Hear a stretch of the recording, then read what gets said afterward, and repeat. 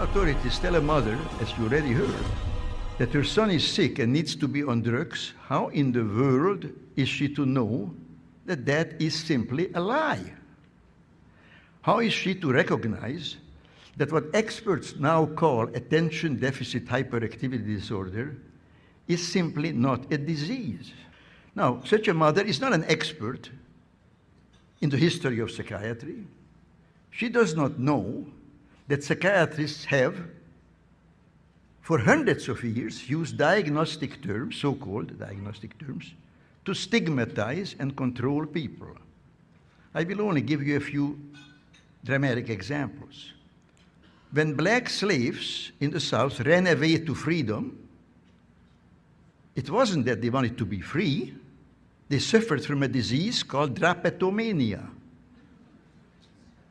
From drapetes, runaway slave, and mania. I'm not making this up. This was a legitimate diagnosis, just like attention deficit disorder is. Women, half the population of mankind, of course, if they were foolish enough to rebel against domination by men, well, then they had a serious disease called hysteria, which was due to their wandering womb. Now, none of those behaviors was ever a disease, and of course it's not a disease. But nor is attention deficit disorder a disease. No behavior or misbehavior is a disease or can be a disease. That's not what diseases are. So it doesn't matter how a child behaves. There is nothing to examine. If he's sick, then there must be some objective science to it, which can be diagnosed by physicians and objective tests. That's why as soon as you go to a doctor, they take a lot of blood and take x-rays. They don't want to hear how you behave. When I went to medical school 60 years ago, there were only a handful of mental diseases. I think there were no more than 6 or 7. Now there are more than 300.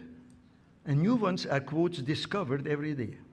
Labeling a child as mentally ill is stigmatization, not diagnosis. Giving a child a psychiatric drug is poisoning, not treatment.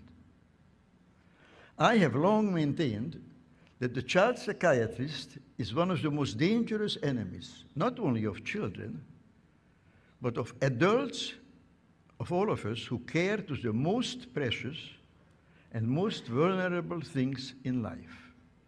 And those two things are children and liberty. Now I ask again, how can parents protect their children from the therapeutic state, that is, from the alliance of government and psychiatry?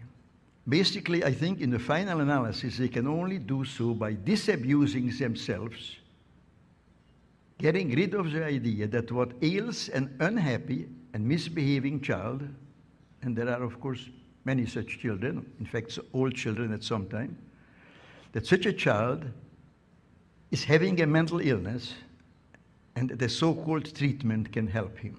This is simply not so. Diseases are malfunctions of the human body, of the heart, the liver, the kidney, the brain, and so forth.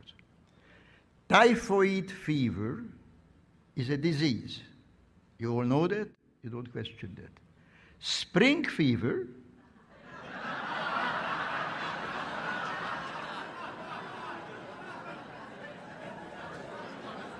all you have to know is English. Spring fever is not a disease. Now, why not? Because we all know that it's a figure of speech, a metaphor, a little piece of poetry. No, so are all mental diseases. Mental disease is a metaphor.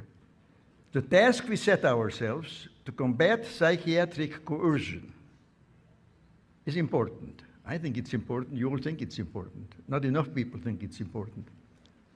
It's a noble task, a task in the pursuit of which we must, regardless of obstacles, persevere.